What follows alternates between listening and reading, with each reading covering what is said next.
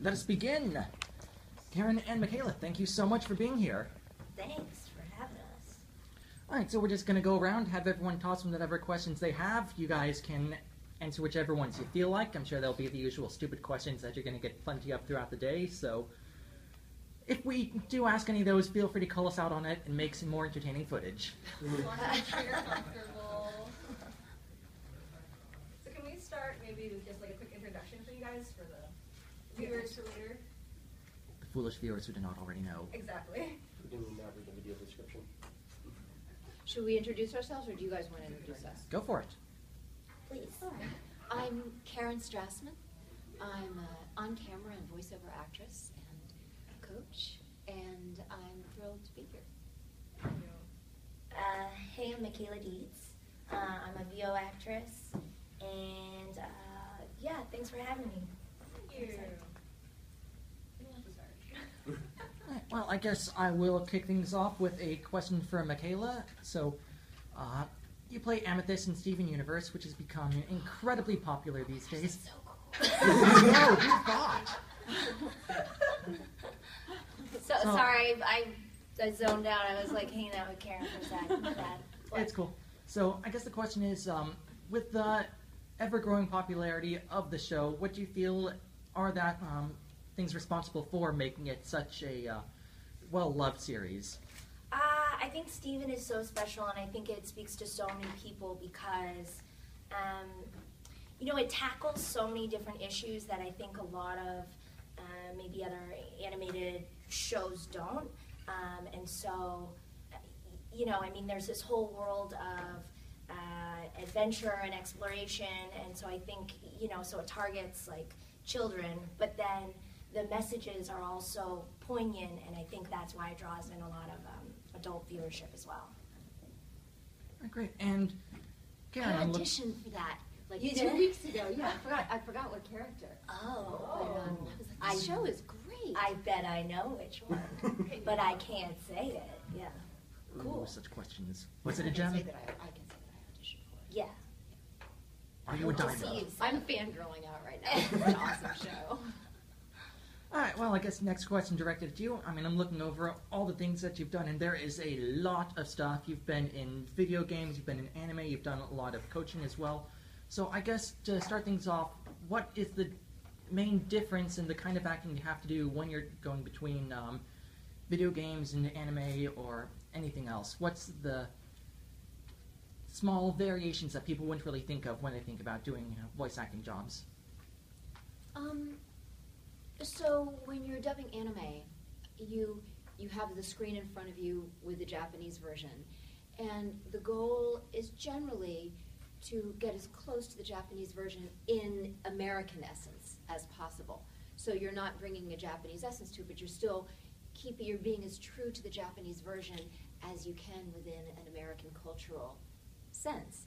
And in terms of the voice, you're really kind of looking at what they're doing and recreating that in English, and the tone and all of that. And so you're really looking at the screen and bringing your voice into that to make it come to life in English. Video games generally, unless they're a dub of Japanese, generally, most video games I do, you don't have a screen to look at, you don't have a character to look at. You just have piles of lines. Line 0326, watch out, it's a bomb! Or, line 62, like if I was doing Isha from StarCraft 2, you've already asked me that question, but I will tell you again. And then there's all these different options. So you just have pages of lines that you're not copying any other version generally, but you're making them come to life. And with video games, it's really about where does that line sit in the game. So again, for anime, you're looking to serve the Japanese version. Video games, you're looking to serve the game as a whole, and you have a director with you telling you, okay, this line is here, and the character has already taken a lot of damage, so they're injured, but they're still angry. So we need something to feel that you're injured, but you're still angry. And then later on, you're injured and you're barely breathing, and you're going to be dying in about 7 lines from now. So don't die yet, but we want to feel that weakness. So it's all about where it is in context and how to make that particular small moment in each video game come to life. So that's the difference between those two. And then there's animation, which is original animation, which is what Steven Universe is, where there's a story, it's not a game, and you often, more often than not, get to sit with the whole cast. And everybody's there, and you all have the script for, the 20-minute episode or 22-minute episode or whatever it is, and you're all, you're reading your part like a play, except they're recording it, and nobody sees you, they only hear you. So you get to work off of each other and create the character spontaneously in that moment. So that's kind of the 3 differences of those genres. That's a lengthy answer, but there you go. Lengthy but good. You guys got anything? I'll keep going then. I will look something.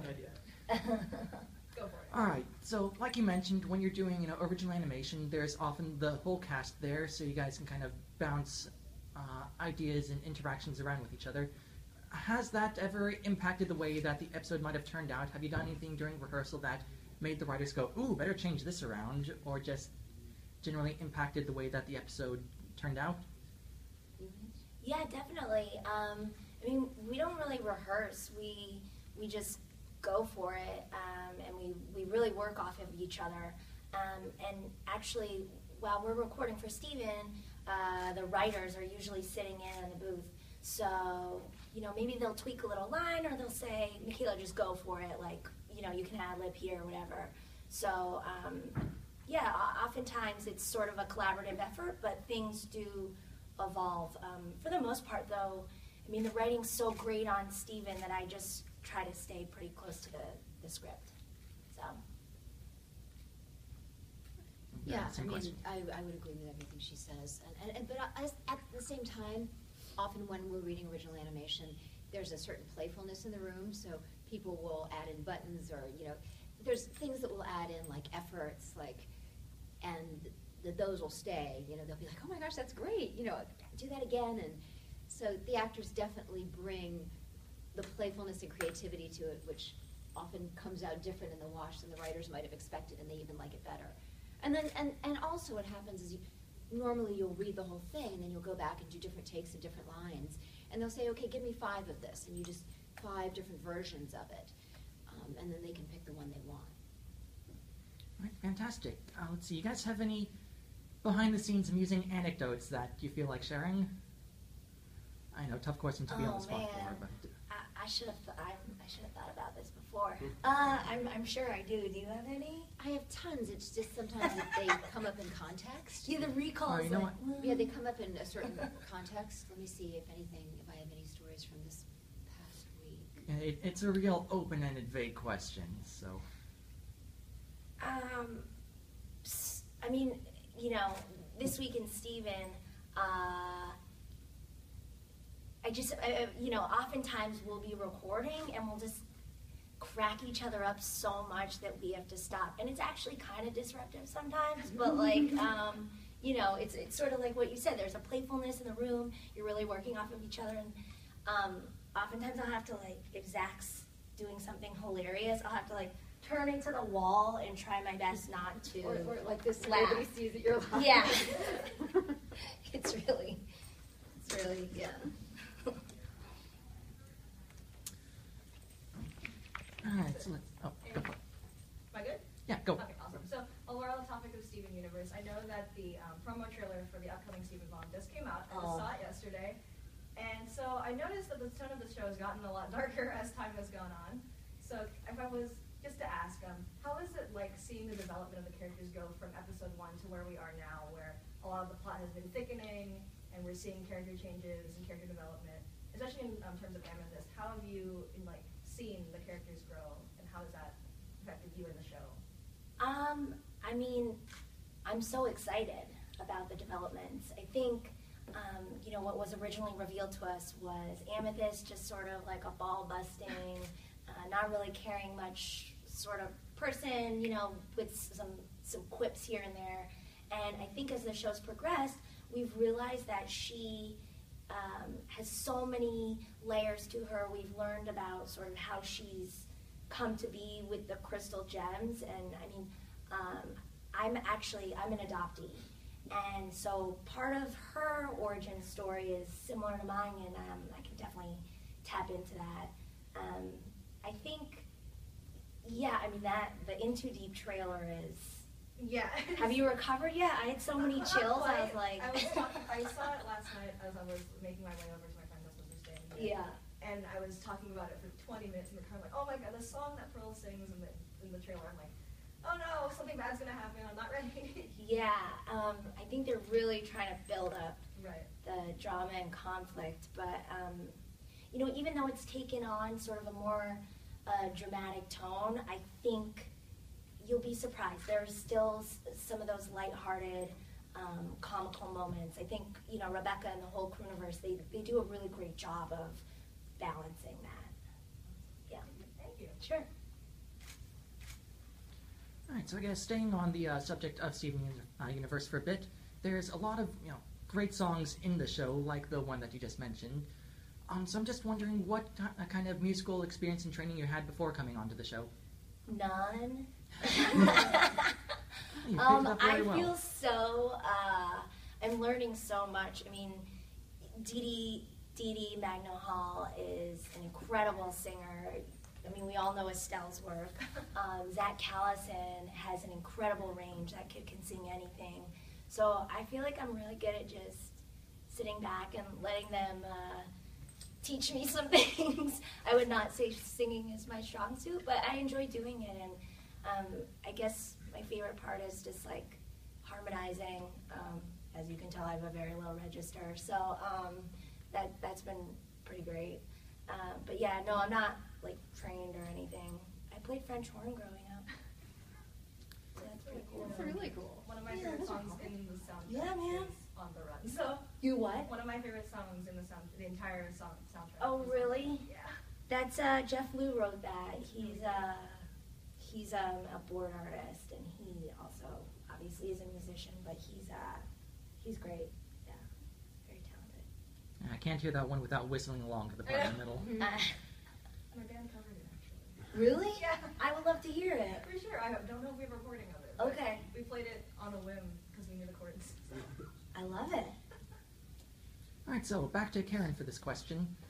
So again, you've done a lot of different roles in a lot of different games and anime, and they just vary in character type so much. I mean, you've got in Persona alone, you've got a robot and you've got a little girl, and you got Soy Fawn and Bleach, and then you've got parts in Momo. various. Yep. Soy Phone and Momo. So yeah, I guess my question is just, how do you get in character for each of these vastly different personality types? They're all like really good friends or family members who you know really well after a little while. So, when you're sitting with a friend, you're like, oh yeah, I'm with Dee Dee, or oh yeah, I'm with Susan. And it takes you a second to click into your mode with them. And with each of those characters, once I've done them for a while, like the very first session, when you're creating it, it's a little different because you're actually creating the character. But once you know them, for better or for worse, they live inside of me. So it's just like, oh, open up that door, oh, there's that bedroom, oh, Nanika's right here, and then, Aegis is right here. She is very easy to find because she is right inside of me. And these are characters that I've done for a long time in many, different shows. There's some characters that I've just done once and I've sort of forgotten, like I've spent a couple hours recording them, and then I'll go back to the studio, and then in the studio, they'll have a voice reference, and they'll play me the voice reference. I'm like, oh yeah, they live in this place, So yeah, kind of once you spend a couple hours with them, they exist technically in terms of where they're placed in the mouth and in the instrument, but they also exist in spirit as well, for better or for worse. You find yourself thinking in your characters' voices? That happens after a session.